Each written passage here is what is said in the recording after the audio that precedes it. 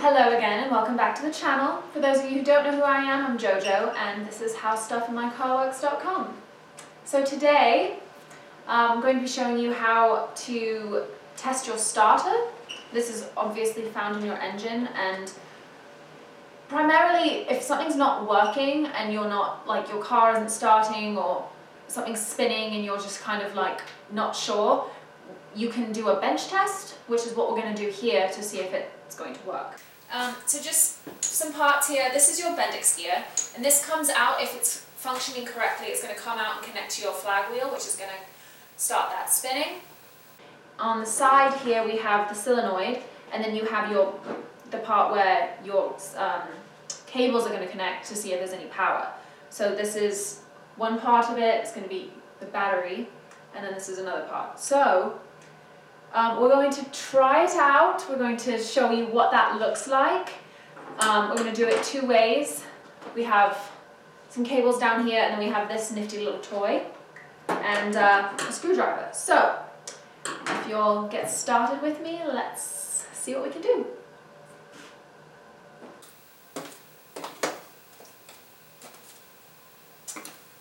All right, here we go.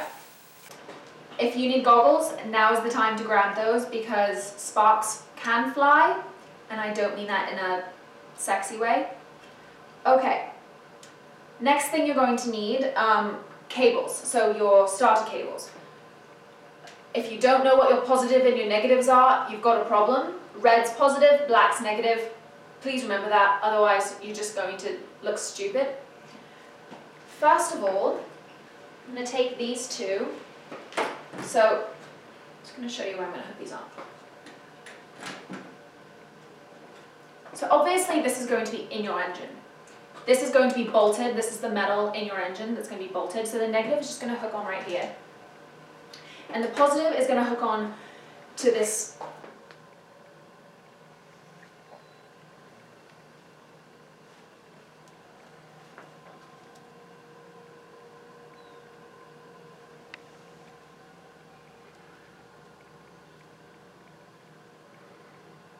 So now I'm going to hook up my cables. Red, positive, there's a plus sign, it's pretty straightforward. And then black, negative, negative sign. Okay, so now that we've hooked up the cables, we're going to use our remote starter. And there's two parts of this, so you're going to hook up one of them to the positive cable, and then the other one you're going to hook up to the solenoid terminal. And so they're just going to, they have like a little latch, and then from there, once you've hooked them on, let me just go ahead and do that.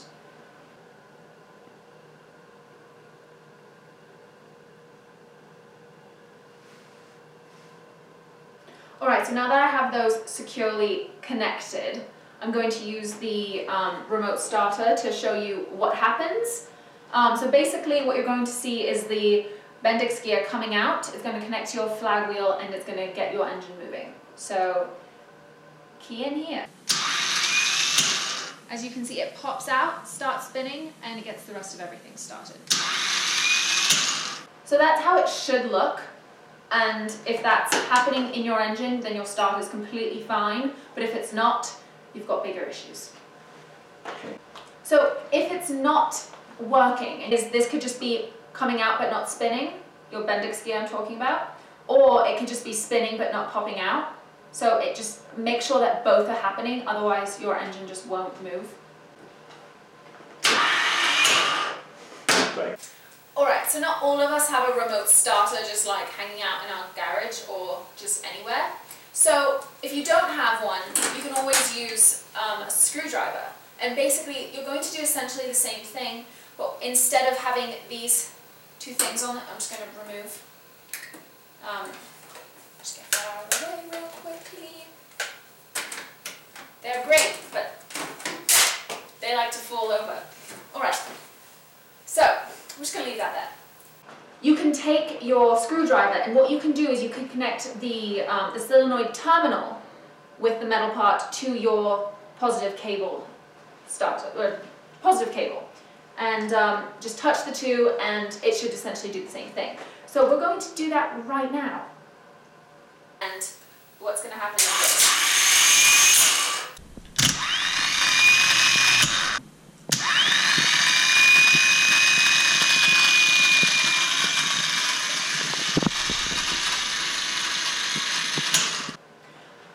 Okay, so now that I've shown you that, I just want to leave you with some advice.